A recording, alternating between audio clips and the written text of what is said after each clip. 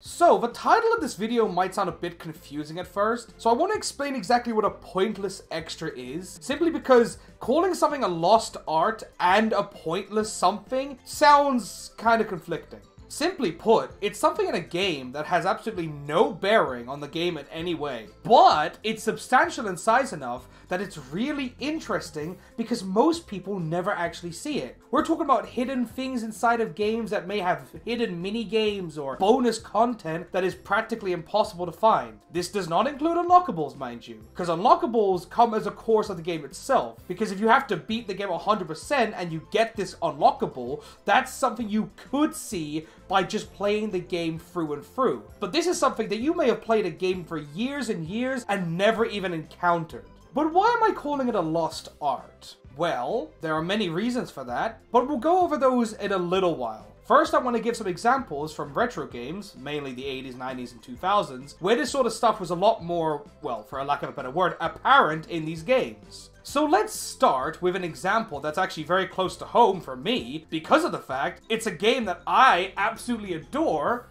and had something in it that I didn't know about for many years.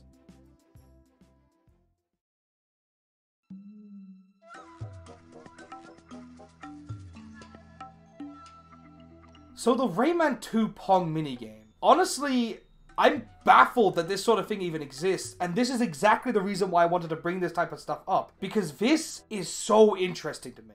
I played this game for many years since I was a kid. This is my absolute favorite game of all time. Maybe not my favorite version, that's still pending. That's a story for a different day. On specifically the PlayStation 2 version of this game, in the level The Iron Mountains, there's a point where you get down a river through some rocks, you know, standard 3D platformer gameplay, and you land in a hot air balloon. But then you get a little transition screen, and it's like, oh cool, I'm soaring through the air. But that's all this screen has. It just loads, transitions, and then loads again. Kids playing the game aren't going to think anything of that. But if you actually press square and circle rapidly 15 times, it unlocks Pong, or more specifically, the Shblong, or Chaplong, depending on what spelling it has, because it has two. This is fascinating. Like, it's Pong. It's so simple, and all I can possibly imagine is that some bored developer was like, okay, I'm gonna add Pong. Does even the people who made this game, outside of like the probably one person who made this, even know this exists? So the bars on the side,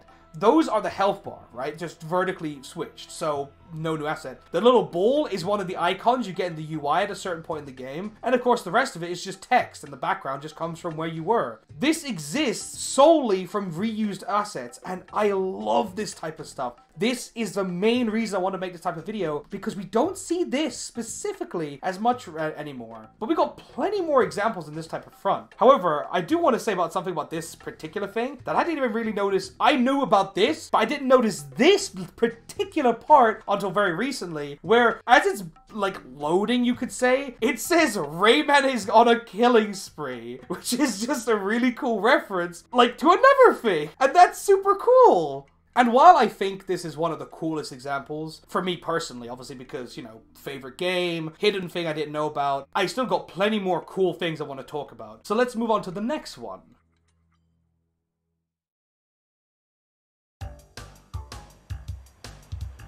The two hidden levels of Crash Bandicoot 3 may be very well documented nowadays, but I cannot imagine the first couple of people who found about these levels, how they must have felt when they experienced them. So let's go over both of them in order in terms of difficulty to find them. The first one is Hot Cocoa. You enter the level Road Crash, which is level 14, and it's a racing level. You know, driving away, you don't think much about it. You think, oh, signposts, sign things in the background, big billboards, race to the finish, come first, break all the boxes, standard Crash stuff on vehicles and all that. However, one signpost in this level specifically is an alien signpost. And if you hit that, instead of, you know, like every other signpost in the game where it just gets knocked over, Crash instead stops in place, gets warped into a brand new level. And what's honestly confusing about this part more specifically is that there's a secret level in the 6th warp room called Area 51. You know, aliens, stuff people talk about. And there's even UFOs in that level, but instead you get brought to Hot Cocoa. So I assume maybe that was like a swap around thing because there was too many water ski levels in the main game? Possibly. But it might also have something to do with the fact that Hot Cocoa is clearly, now I've got no evidence to back this up, but I'm saying this from my own game dev perspective, Hot Cocoa is clearly a dev test level. Because it is a big circular area, unlike any of the other jet ski levels, or hell, any other crash level, really. It's one big area with a bunch of obstacles and different patterns for stuff scattered around. The exit is right at the entrance, and it's covered by nitros. And the only way to get rid of the nitros is to go around the island and find the nitro detonation gate. What? Nitro detonation crate. Yes, I can English. So, you might be thinking, okay, well, that's simple enough. Yeah, try doing it on time trial, though. it's so difficult. It's so precise. This was clearly not planned as one of the levels, and that's fine. It's still super cool. Like, test levels, that kind of stuff, I love that kind of stuff. It's all assets from other levels, but it's still cool. Like, it's still an interesting idea to include that. But way more fascinatingly, apart from Hot Cocoa, is the other level, Oedipus Rex, in which you enter into level 11 of the game. And once you have the yellow gem located elsewhere in the game, you can get onto the yellow gem path. Now you might be thinking, okay, yellow gem path, maybe there's a secret teleporter there or something like that. Yeah, that would be a smart idea, wouldn't it? How about try dying to the second pterodactyl, which normally all of them kill you, but instead this specific one takes you to another level. I am not making that up. That is genuinely how you get to that level. And it, once again, different type of level entirely. It's a 2D level with a dino. The dino you only really get in the 3D section, so this was a new idea that maybe wasn't, like, fully implemented. It's possible that this was just a cut level that they've decided to re-implement. I don't know, honestly. I wouldn't say I'm not a Crash Bandicoot aficionado in some ways. I played a lot of his games and loved them. Crash 3 was actually my first game. But I can't guarantee if this level was meant to be in there or not. Point is, regardless of it, getting to it is mind-boggling. Who thought of that? Whose idea? Someone must have thought, let's be cruel. And honestly, more importantly, how on earth did anyone ever find this level? How did they do that? By pure accident. It must have been. Because I can't imagine any other way of that working out. However, there are more interesting examples. The next one in particular being one of my absolute favorite for a multitude of reasons.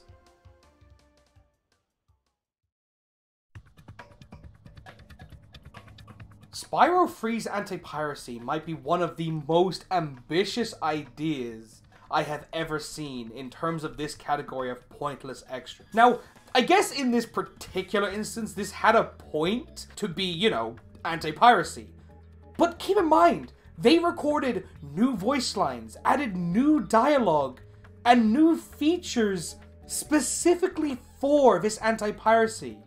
And that is awesome! So when you're going through the game, you know, after you get to a certain point, one of the characters tells you that you're actually playing on a legal copy of the game.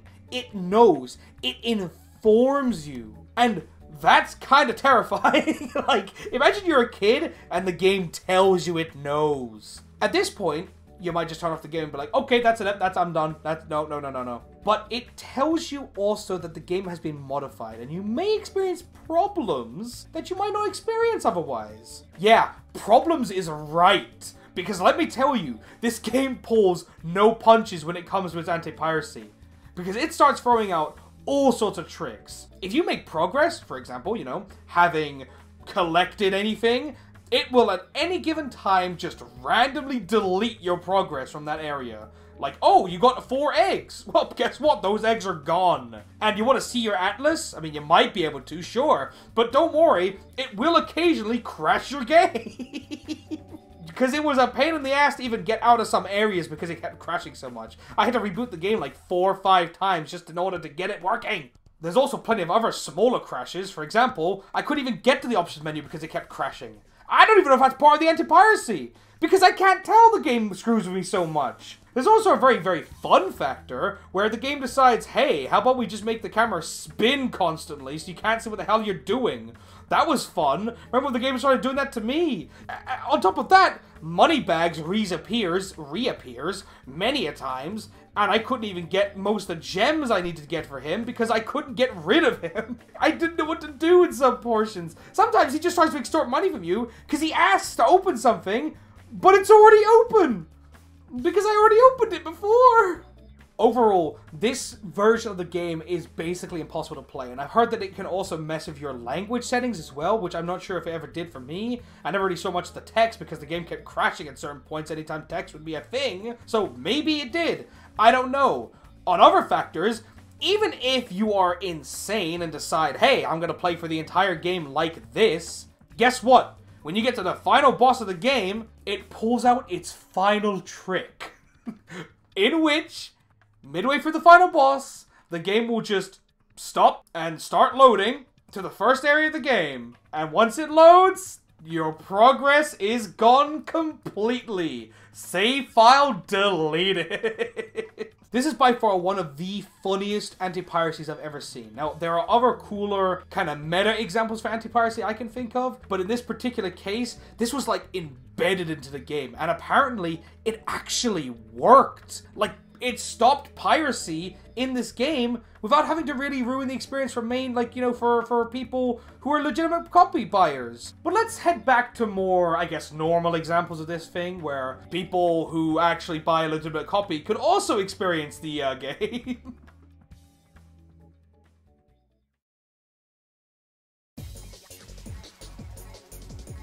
In terms of smaller examples of this type of pointless extra, is Sonic Heroes with its 2-player medal skins. Now, I do know quite a few people who already know about this, and you may say, well, that doesn't make it unknown. But to be fair, we're talking about when this came out. Because most people when this game came out would have absolutely no idea these type of things existed, because you would have absolutely no clue that they were even there. The medal skins are only found in Sonic Heroes by holding down a button while the loading screen is active. And this is interesting because it's a small example. It's a cute little tiny example for this type of thing. And you may say, well, I said at the beginning they had to be substantial in size to fit, but I have to appreciate these smaller things too because, well, these also are kind of cool. And while, of course, they don't look like Metal Sonic or anything like that, it's still interesting to see these different skins because someone, at least one person anyway, had to go to the trouble of adding these that they knew, probably, most people would never encounter. Or who knows? Maybe it was mandate to add it. Maybe it was specifically that they couldn't launch the game without it. But I very much doubt that, since I'm sure at launch, no one knew about these. And while there isn't too much to say on these particular metal skins, I must say I am fascinated by how cool they look. Like, they look different, and sure, they just basically look like Robot Edge versions of the characters, but still, it's a nice little extra that someone went out of their way to add, and for that, I must appreciate it.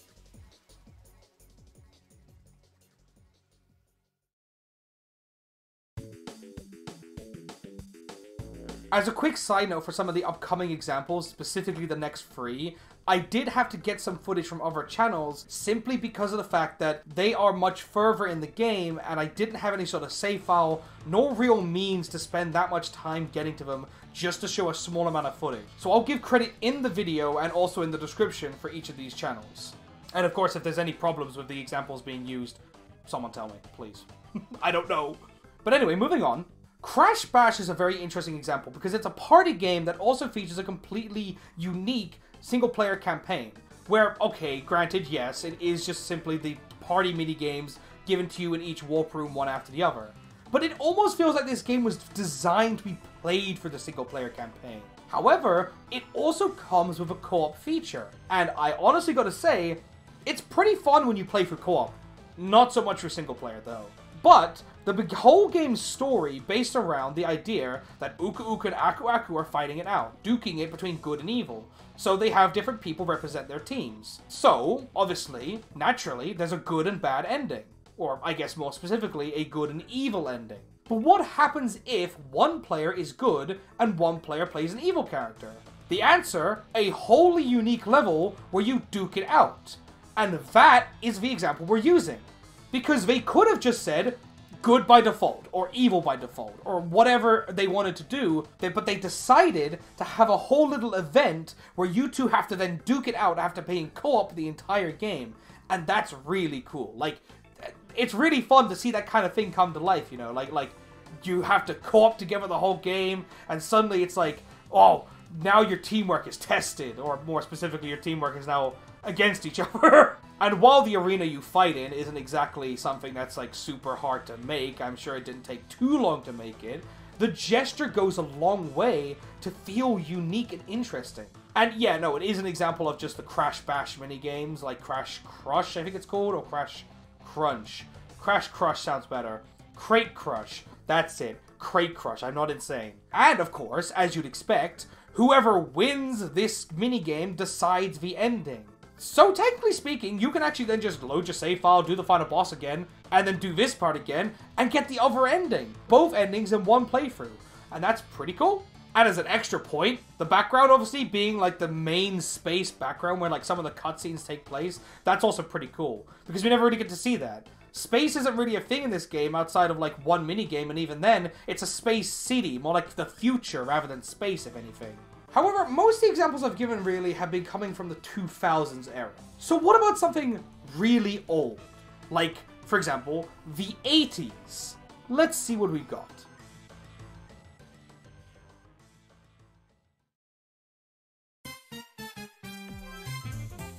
Super Mario Bros. Of course, the 80s, one of the earliest examples in terms of gaming. I mean, I guess the new era of gaming. Obviously, arcades, Atari, and all that kind of stuff. But home gaming! This is a great example of a pointless extra in the terms of the warp zones. Because you might be thinking, most people nowadays obviously know about the warp zones, but think about back then, people. It wouldn't have been known until someone accidentally stumbled across it. Or someone got a little bit too daring and thinking, hey, I can get over the exit here. And that's exactly what they wanted. And honestly, I think it's really cool that in one of the most bizarre examples here, you can actually go into the UI. Like, you go in front of the UI. There are very few games I can remember where you can go in front of the UI. And that's a really cute little thing. So, what do the warp zones do? If you don't actually know, they just teleport you to new levels. You can go straight to a World 2, World 3, World 4, or World 6, World 5, or basically any world as long as the pipe is available for you. But this isn't actually the main point I want to make, because most people actually already know about the warp zones. And until I was making this video and talking to one of my friends about the ideas of it, they told me that in Mario 2, specifically the Japanese version, there's actually a World 9 that exists, but you only get to play it if you don't use any of the warp zones in that game. Since by the time Mario 2 came out, warp zones became more and more well known, people started using them and trying to find them. Of course, for a more difficult game like Mario 2, people decided, hey, let's use the warp zones. And so they never actually found out about the secret World 9. And what's even cooler on top of that is that the minus world's an entirely separate glitch that people encountered in the first Mario game. They then went on to basically make World 9 based around the minus world. That is like 7 levels of thinking ahead. And all in a single year, basically. I mean, it wasn't that long after Mario 1 that Mario 2 came out. That's a lot of foresight and a lot of critical thinking that quickly. And honestly, it's maybe one of my favorite examples, but probably just right now, since it's kind of like new in my mind. Because I obviously knew about some of the examples beforehand, but this one's like a new one, which is like, whoa! And that's actually an interesting point. I want to know what other examples I don't know of. I want people to tell me what I don't know about these games. Because there are hundreds of games out there, thousands, hundreds of thousands probably, and they all probably have something in them that I don't know about. And I want to know about these type of examples. So if you know anything about any sort of game that you like, or you know that I might like, I don't know, tell me. I want to know. Leave a comment, description, whatever YouTubers say. Tell me about them. I'm really interested. But for now, I want to move on to the last example that we have in terms of this retro area. Back to the 2000s, of course, because there aren't really that many examples to talk about yet in the 90s and 80s.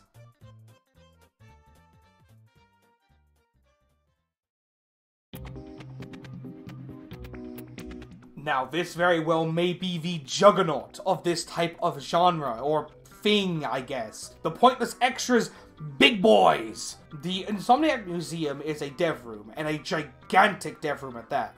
Games have been known to have dev rooms for a long time, and they're always cool to see, of course. But the Insomniac Museum is special in the fact that it is absolutely filled with this kind of stuff. There is so much stuff in this that is unbelievable. There is cut content, there is hidden dialogues, there is all sorts of things you can walk around and see, and it's so cool. All of it. It doesn't matter if you don't care about any of it. It's super cool to see how much type of stuff they put into this. Even as a kid, I was absolutely fascinated with this type of thing. Like, this type of thing specifically, with these, like, cut levels from different, like, mini games, these, like, custom content type stuff. Like, this was always so amazing to me because of the simple fact that there was no need to include any of it. But how do you actually get to this, you might ask? Like, well, where is it? Where do you go? There's actually two places, specifically in Ratchet and Clank 3, which is the example I'm giving here. And this is where it becomes a bit complicated, whether I include this on the list or not.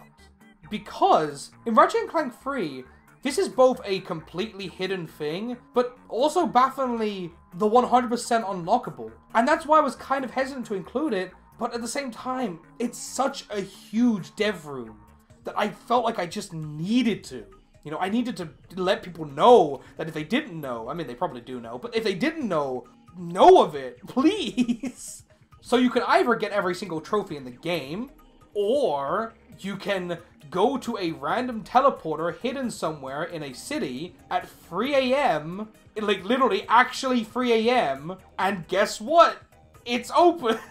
And of course that probably plays into the fact that the Ratchet and Clank series was made by Insomniac Games. And Insomniac, obviously, you know, to do with staying up late, not being able to sleep, that kind of stuff like that. Insomniac, 3 a.m., makes sense to have it like that. And I honestly kind of wish that that was just the only thing it was. Because, well, the 100% unlockable thing is cool and all, and I appreciate that that's the thing, but it kind of takes away from the fact that if you can just find it, then you don't need to 100% complete the game. Or, if you already did find it, then complete the game 100%, you have nothing to show for it. So it's kind of baffling in that way. But still, I would never trade in this specifically for the entire world. This is so cool. There's so much cool stuff. And while it may be a gigantic example, it's also kind of interesting to note that this is the last one I'm going to be talking about in terms of retro examples. So, I guess now I should probably move on to why isn't this a thing anymore? Or, I guess in a sense, what do I mean by it being a lost art? There's a few major reasons. So let's go over them with Chapter 2.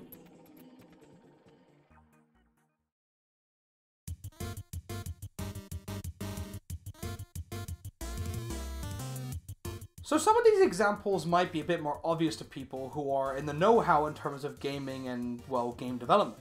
But the first major thing to bring up is data mining, which, if you don't know what that is, essentially it's just looking in the game files and taking them apart and seeing what is in there, between the pictures, the music, sound effects, even sometimes the code in certain games' cases. But the reason why this is being brought up is because, well, many developers may not feel a need to try and put in some super secret thing that no one will ever see if someone can just look in the files and find it anyway. Or maybe they do put something super secret, but because of data mining, it doesn't end up staying secret for long, and you may be wondering, why is Undertale on the screen? Well, I mean, if you don't know that, then you probably don't know Undertale, because it's full of these types of things. It's full of all sorts of secret hidden little things that people were supposed to essentially find as they played the game. Like, specific people, random chance, that kind of stuff, you know. Which isn't something I would really consider a pointless extra, per se. However, it still creates a mystery and narrative in the head that basically people would collectively come together to be like, hey, I saw this, and hey, I saw this. But when someone can look in the files and see all of it at once, the mood is ruined. And no one wants to know because everyone already kind of does. Just a quick editorial note here. I sound really aggressive towards data miners for some weird reason in this portion of the video. But I just want to clarify the fact that I don't actually dislike data mining. It's just the way it comes across because we're talking about pointless extras and hiding stuff. So yeah, just wanted to make sure everyone knew that before. It sounded like I was just being terrible towards people who like to data mine. So, love you everyone. Back to the video. But there are ways to combat this type of thing, and of course, if you don't include specific things in the files, like not give everything away at once with the new age of digital downloading and updates, you don't have to include everything at once, and that is a way of combating it. But this feeds into example number 4, so let's get back to example number 2 before we go too far ahead of ourselves.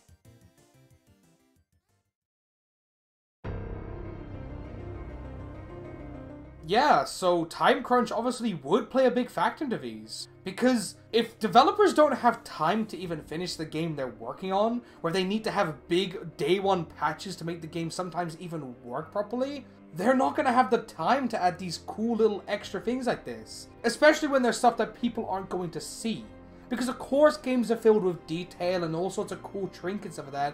If only a couple of people are ever going to see something that's like an entire mini-game, or an entire like extra level, or an entire area, people nowadays aren't going to have time. Now, of course, that's not to say that developer time crunch has never existed before the 2010s, because it's always existed, but games have become so much bigger in size now that you don't really get a chance to get to those type of things done in your game. Hell, even smaller developers don't get that chance, really. And that's what brings us on to our third example, because that's exactly what it is.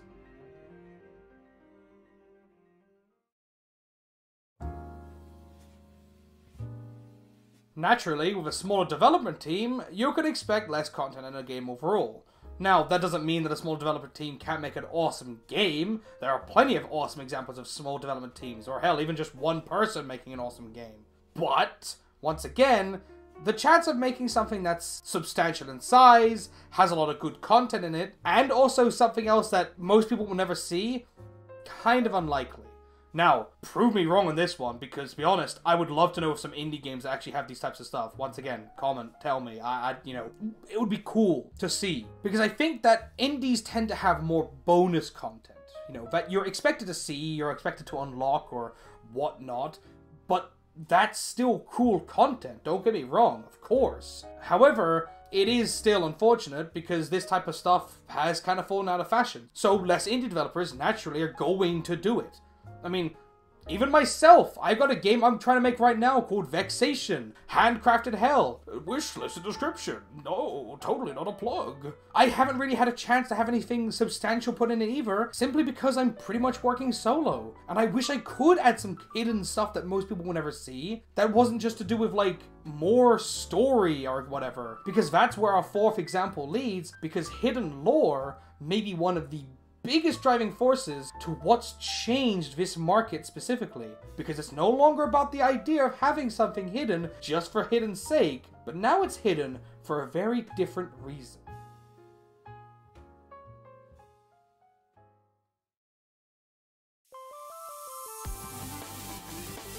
Now, naturally, of course, when we make something, we want someone to see it. That's expected. Most people are going to make something and they want, like, hey, I want you to see what this is. So, of course, if someone's a very small team, or, they're trying to have a story that's got hidden elements to it, you want people to find it because you want people to understand the whole story, even if pieces of it are very well hidden. And sometimes games do that, especially, as I said, indie games. And this change of direction to have the more hidden content of the game be lore-based is an interesting way to take it. But honestly, in my opinion, while it does help some games to actually rise to success, it unfortunately kind of gets away from the whole idea of having this extra content that's just designed to be stupid extra content. And I will miss it, of course. And will we ever see it again? Oh, definitely. Someone will make something, and they probably already have that I don't know about. But it's mainly considered a lost art to me because of the fact that between the 4 examples I've listed, there are many reasons why, in the nowadays, we just can't see it. Not that people don't want to include this type of stuff, because, as I said, even myself, I want to include this type of stuff, but I don't have the resources nor time to take the time to spend testing and making something like this in a game I'm making. Or sometimes it's even just trying to find the right spot to have it. Sometimes it can feel like you might break the immersion of a game if you try to put it in. But if it's not designed to be found by most players, does the immersion really matter? Didn't matter in Rayman 2, didn't matter in Ratchet and Clank. So what do we do? Well, as I said, it's still here, but just in a different way, between the hidden lore and that kind of stuff. So let's take a look at some examples which I would call the modern examples. How is it presented in the late 2000s and onwards to when this started to change?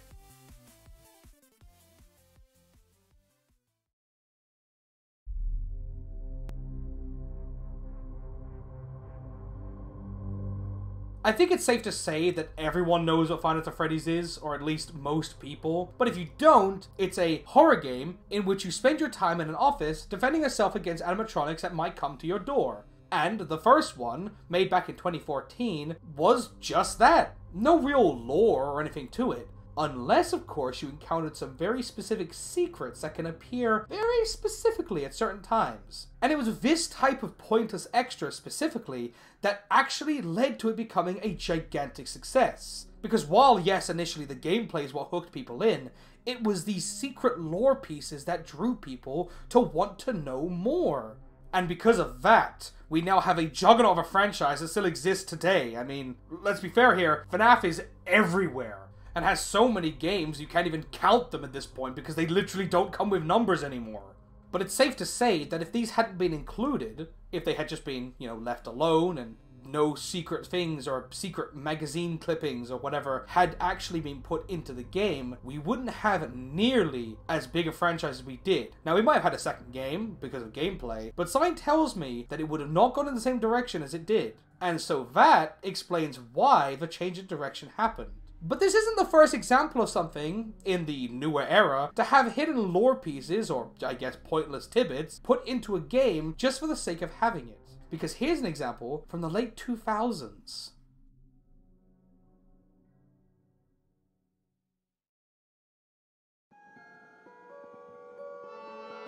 What's interesting about Left 4 Dead 2 is that I probably wouldn't have even thought to include this on the list if it hadn't been for the fact that a couple of weeks ago I started playing this game again with my friends. And to be honest, we've had a crazy fun time playing it, and it reintroduced me to the writings on the walls in the safe rooms.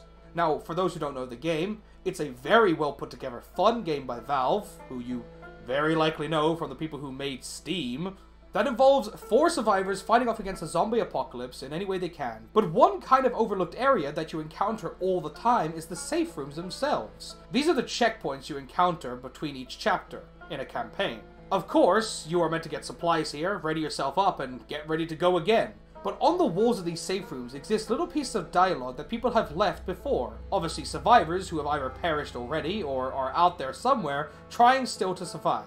Now, sometimes these can tell sad stories of families being separated and trying to rekindle together, or it could be something hilarious, like someone telling someone to shut up, or get lost, or someone saying something like, "We are the real monsters," and then everyone basically dogpiling on them, telling them they're stupid, which is kind of realistic. In this situation, if there was actually a zombie apocalypse, yeah, people would still be kind of mean to each other, let's be fair. Like, they still would, at any chance they could, in certain things like this.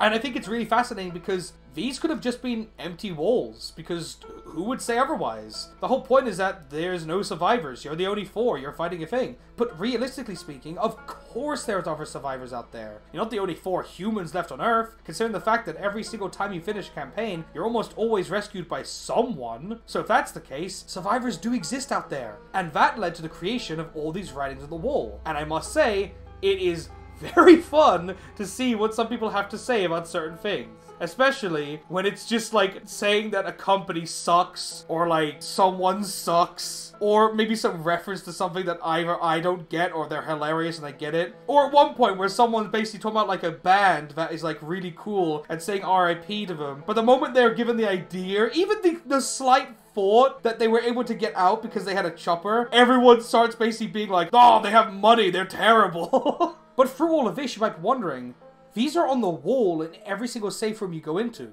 I'm gonna see them. But that's the thing. Are you really? I mean, you're probably just concentrating on staying alive and focusing on readying up your gear and getting going again. Most people, or at least a good chunk of people, just kind of skip by these. Or at least the mass majority of these texts. You might see 1 or 2 pieces, but it's honestly interesting to me personally that they exist at all. As I said, they didn't have to, and they're super cool that they did. But what other examples exist in the more modern era?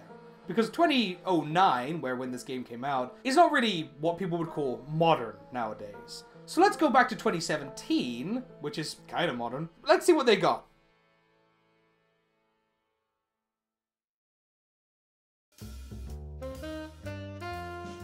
Cuphead, one of my absolute favorite games of all time. I love boss games, I love bosses in games. My favorite part of basically any game, so understandably, I love this game. Point is that this game has some very cool, what you would call, pointless extras.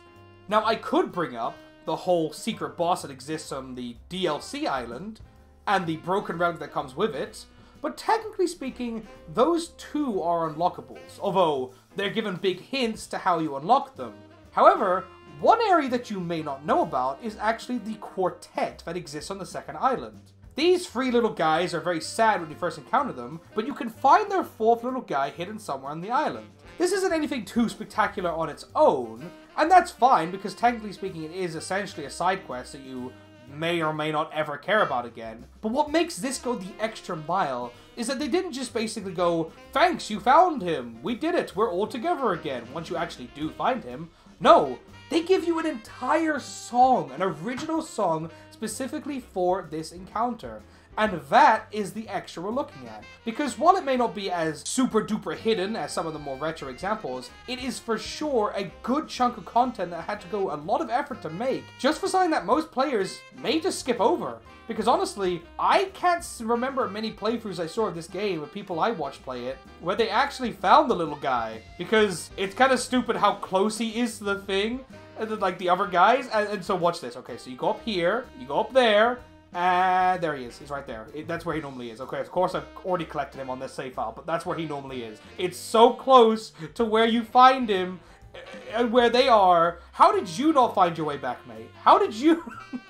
Anyway, still a very interesting example, even if it doesn't quite follow the ideals that I had for the stuff back in the 2000s and before. But I still commend making an entire song just for that.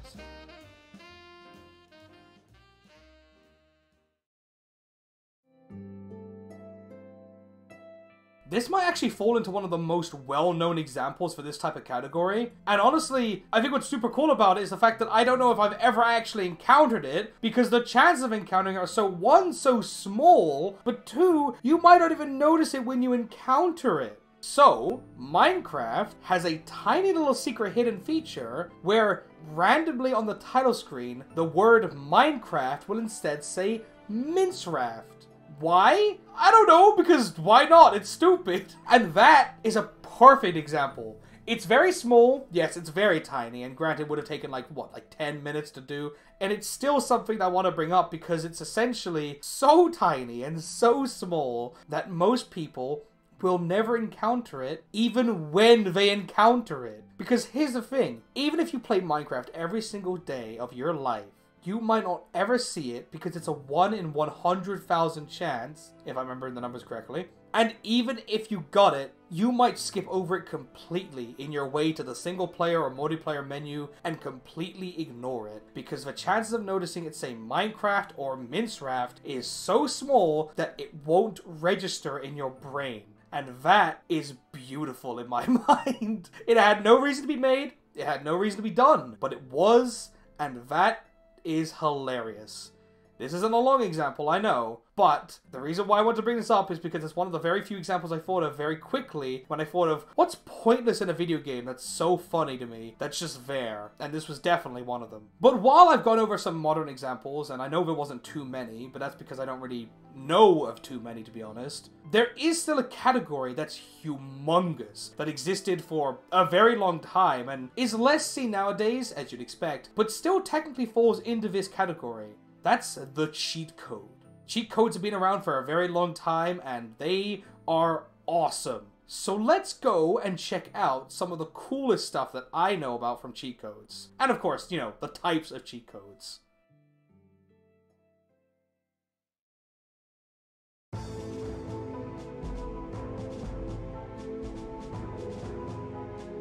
Originally, when I wanted to do this video, and I wanted to bring up the example of cheat codes, I knew I would use this game specifically because it has a bunch of cool cheat codes you can do by entering your name a certain way, which is definitely one of the biggest examples of how cheat codes are done. I was going to use the examples for stuff like permanent invincibility, or the most powerful weapons forever. You know, that kind of stuff. Because that's the kind of cheat codes I knew about. What I did not know about, which actually ends up falling more into the example of the pointless extra, is that you could get outfits for your characters by giving certain names. Or, I guess more specifically, a certain character would get a certain costume. And that is so cool. And you can get some of the stupidest stuff. Like, you can get, like, a schoolgirl outfit for, like, a warrior. Or you can get, like, a waitress costume for another character, which is, once again, really cool. There is a lot of costumes. There's, like, 20 of them. The fact that they went to the trouble of making all these costumes for these characters when they just didn't need to. And by far, the absolute king is the cheat code NUD069, in which the dwarf character gets an outfit that I can't describe. And I know I could describe it, but I feel like if I do, I might just get banned. Because, this game was rated 15, okay? So it's always like people were gonna see this anyway, because it's so well hidden. Like, what are the chances you put that as your name? Maybe that's why they made it a 069 instead of E69. Because someone might have accidentally come across it by putting E69 instead. I could see that. That aside, though, there are other costumes that are also super cool. One of my absolute favorite has to go to the Rat Warrior, in which you basically get a big rat in a giant metal costume with a big axe. I wasn't actually planning to originally go through the levels, but I wanted to play a level with this guy, and honestly I had a lot of fun. This game is super fun, and if you're a fan of Gauntlet, I really hope you played this game. Trust me, this game is top notch. It is one of the best games ever made. One of my absolute favorites. But when you think of cheat codes, what do you think of? Because I would think of something like a very classic game.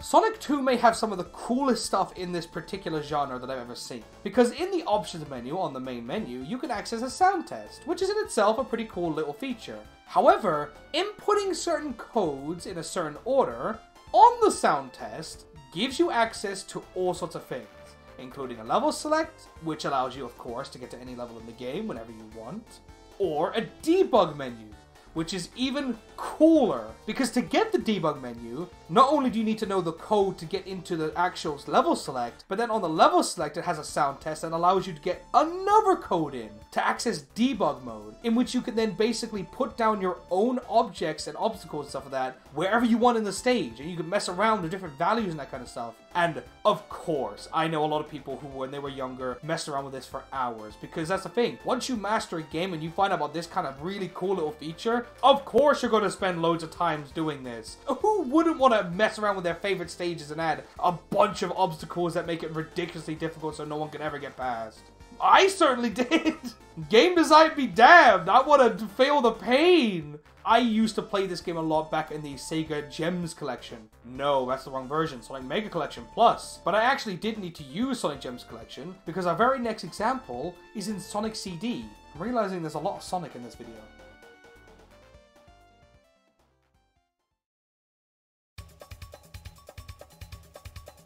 Now, I wanted to bring up Sonic CD as its own example because it, one, has a hidden sound test rather than an open sound test like in Sonic 2, but also because it has some of the most cool stuff. Because this has truly pointless stuff. Because you could make the argument that the only reason the level select and also the debug menu stuff exists is because developers needed to use them to actually make the game. So instead of just deleting them, they just basically add them as secret codes. However, the sound test in Sonic CD features hidden images only accessible by entering the hidden sound test and then putting in a certain code. That's a lot of steps. That's a lot of hidden steps. So what kind of examples fall under these hidden sound test pictures? Well, there's one of a very cool looking Sonic who's just laying on the ground, just kind of chilling out. That's always cool to see. Very thin arms. I notice he has very, very thin arms. Almost like 2 pixels big, it looks like on the screen, which is kind of weird. I can't unsee it, really, now that I look at it like that. I'm just noticing that now. I'm looking at it right now. What is wrong with his arms? They're too thin. There's another example of a very, like, Batman-like Sonic. It looks interesting. I don't know who wanted to make that, but I mean, hey, someone had to go to the trouble of making it, so I'm not gonna judge it. Someone had fun making that image and really put detail into Muscle Sonic. Oh, they're just a bit too early. Give it about 10 years, buddy. You would have been perfect online. Next up is one of the most infamous images from this game, being the Fun is Infinite image, with a bunch of Sonics with very weird looking masks on him. Or are those masks, or are those just his actual face? I don't know. A lot of kids probably got scared by this image if they ever saw it. Which I'm sure a couple did. Can't imagine being that one kid who was like dark in their room, messing around with the sound test that they just figured out, and then this came on the screen. They probably thought they broke the law. Following that, however, we have a very cool image of DJ Sonic with Eggman back there just vibing on his DJ system. Metal Sonic, of course, who was introduced in this game, hanging out on the side over there. Maybe it looks to me like he's holding a microphone. Maybe they're getting ready to rap battle. I could see it. I could see Sonic and Metal Sonic rap battling. Someone's probably made that online. I don't know. I'll have to look up that. Why would I look up that? I don't want to look up that. Images aside, there's also a hidden special stage level, which is also really cool because, once again, new content only accessible via this area. Original content like this is always what makes you interested about these type of things, because it's some things that someone had to go out of their way to make that most people don't see, and that's always the coolest part of this type of thing. And before we finish off, I want to bring up one more example from a game that I know of that's a very unknown game, because it's made by one person, and I want to show how cool that game is anyway, but also the example inside of it.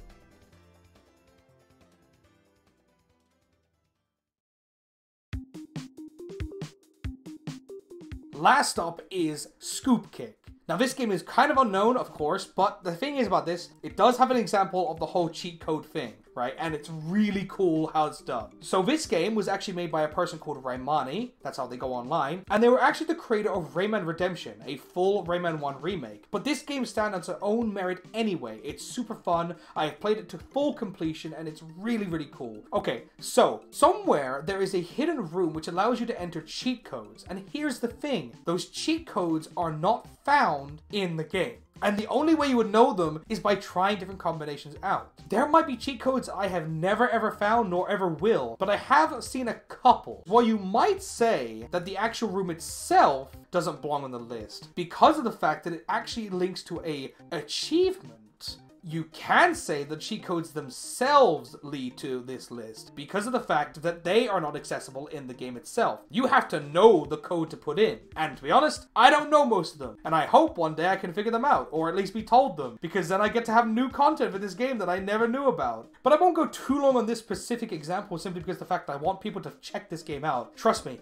it is super fun. It is a great time. If you like Burger Time, especially from the arcade days, check this out. Like this is a reborn Burger Time, essentially, in its own unique way, though. It still stands its own merit with unique characters, unique things, unlockables, extras, bonus content. Please check it out. I promise you, you'll have a good time. All that to the side, though, that's it. That's all the examples. So what now? What's in the future?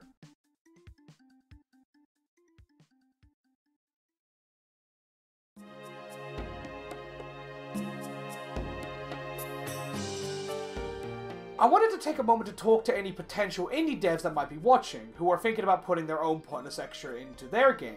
Just so I can give a very clear explanation. I know we've been talking about the whole video, but we did say at the beginning that stuff had to be substantial, and I didn't always show substantial examples. I was more showing some Easter eggs with stuff like Sonic Heroes with their skins, where it's sizable, it's nice, and it's a simple feature, but it's not super definable. Or Minecraft, where they had only one tiny little thing that was changed, and you could really think that's just a small Easter egg. And you'd be right. Because if I had to try and explain exactly what a pointless extra is, with no uncertain terms, I would say it's a huge Easter egg that's usually pretty interactable, that is not hidden via some unlockable, or something that is very much in the open. Now, I know we discussed about the fact that, you know, not everyone can spend the time making a thing like this in their games because no one has the time for that kind of stuff. Bigger developers, smaller developers, whatever the reason. But if you can, I would love to see it. Or maybe you want to keep it hidden for someone to find one day. That's perfectly fine too. All that really matters is that you have fun making this pointless type of extra. Maybe I'll be able to make Pong one day in one of my games hidden somewhere, because that Rayman 2 example always gets me with just how stupidly funny it is, and how it always reuses assets. And sometimes they do go above and beyond with Gauntlet Dark Legacy, where they added a bunch of different skins, where it's completely unique to just the skins, and those are brand new things made just for the funny Easter eggs. Regardless of all that, no matter what you decide to do, or if you're not an indie dev and you're just enjoying this video, let's wrap things up with just a final message towards the end.